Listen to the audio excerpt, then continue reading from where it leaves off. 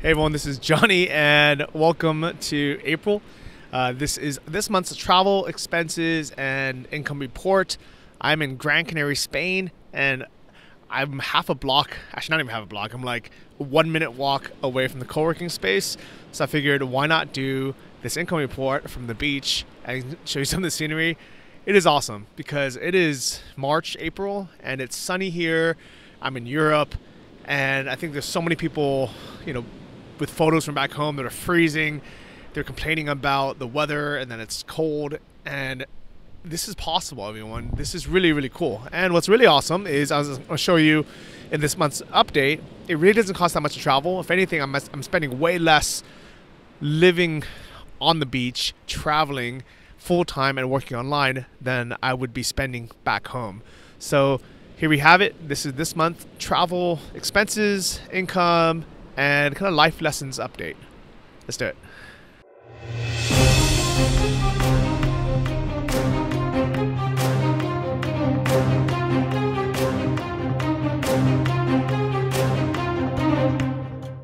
So this month I actually started in Kuala Lumpur for the last couple of days.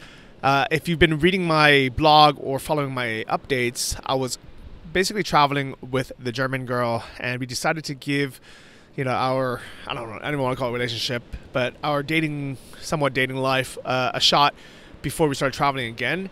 So we met up in KL, in Kuala Lumpur, Malaysia for 2 weeks, and actually had a great time. But she went off to go to Vietnam, and she's actually motorcycle riding throughout the country.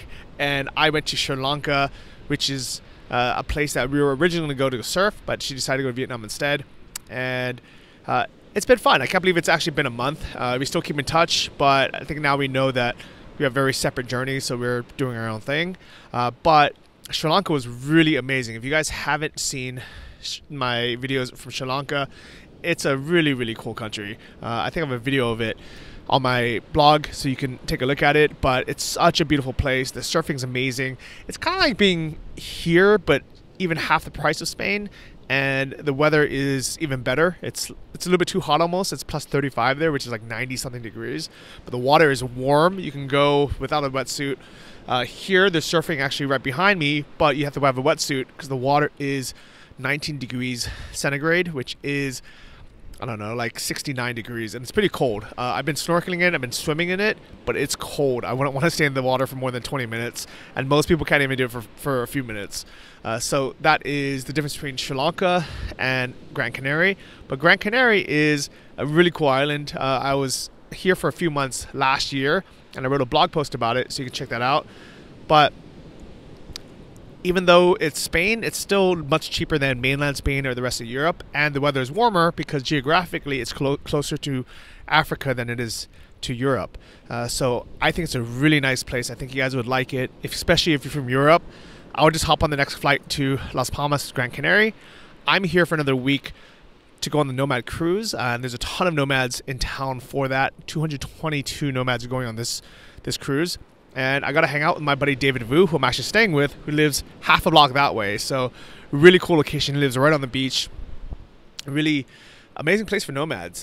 This is more of an expat or long-term nomad destination than someone just kind of coming in for a few days or a few weeks. Even though for Europeans it's actually pretty easy to fly in just for a few days. But there's not, the whole backpacking scene like there would be in Southeast Asia or in Thailand.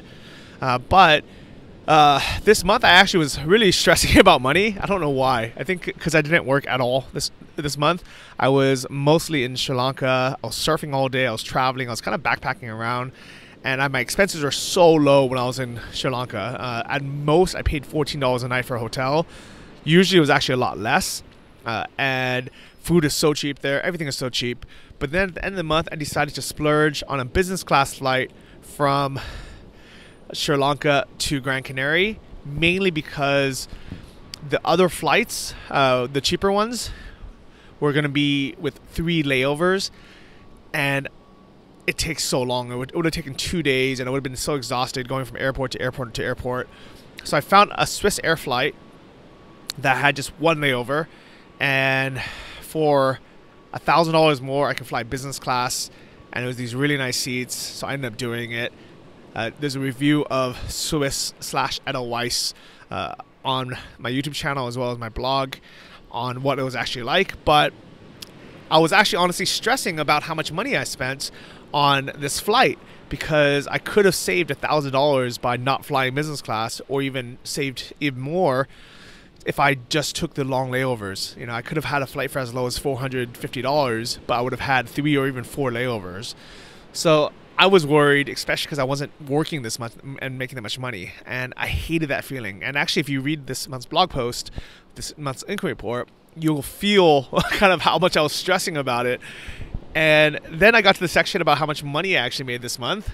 And it was really funny because I didn't know how much I made until I started writing this month's income report. That's when I paused, I sat down to my accounting for the month, and I realized I made $1,000 more than I did last month. I made $6,335 in profit for this month, and actually one of our dropshipping stores made over $10,000 in sales.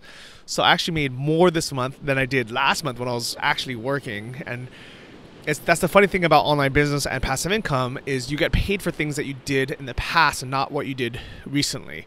So after seeing that number, I realized I don't know why I'm stressing. It's only $1,000. I can remake that up, and I worked so hard for it in the past that it's okay to spend that, especially if it's, you know, a little bit less stressful on my body and my mind flying almost direct in business class than taking 4 really crappy small flights.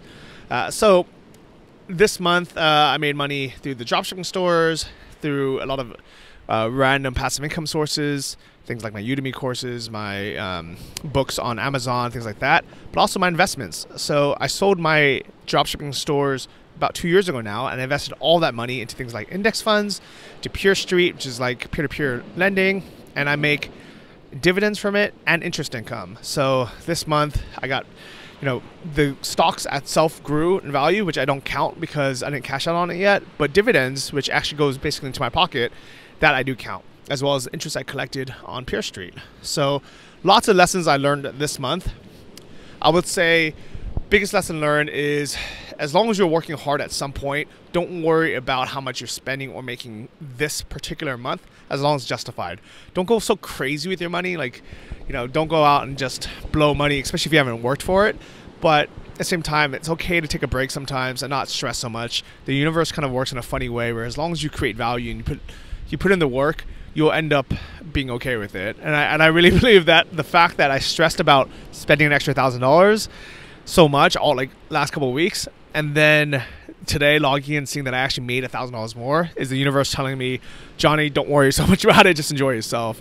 But now this is the question is, do I want to work even more so I can buy these business class flights and not even stress at all about it? Be like, you know what, $4,000, it's fine, I'll make that up in a few days. Like I did when I was running my dropshipping stores full time and really crushing, you know, online business hard. Or do I want to just live cheaply and just not even worry about these expenses in the first place? Maybe I'll be a surf bum. Let me know what you would do. If you like these updates, make sure you subscribe, hit the like button, and leave a comment below. I'd love to hear what you would do in my situation and what you're doing as well. Hopefully I'll see you in the next video, maybe here in Gran Canaria, maybe in Sri Lanka, maybe somewhere else in Europe. See you guys.